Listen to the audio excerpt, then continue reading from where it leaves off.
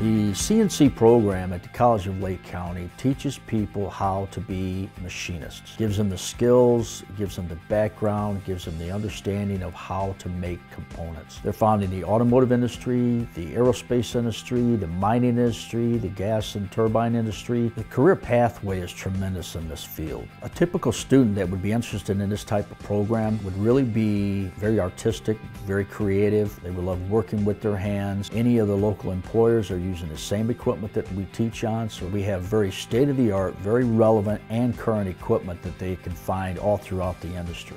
Students enjoy the hands-on time the most. They can't wait to get out in the lab, apply those skills, run the equipment, and most often we find it's hard to get them out of the lab and run them off at the end of class. Students typically can earn certificates and or an associate degree in the program. I typically receive 1 to 2 phone calls per week from local employers. They're in dire need of CNC machinists, anywhere from the entry-level skills all the way up to advanced skills. So the employers are out there, the jobs are abundant, the pay scale is very, very good in the local area, and they can earn a very good wage and self-sustaining wage to take care of themselves and or their families.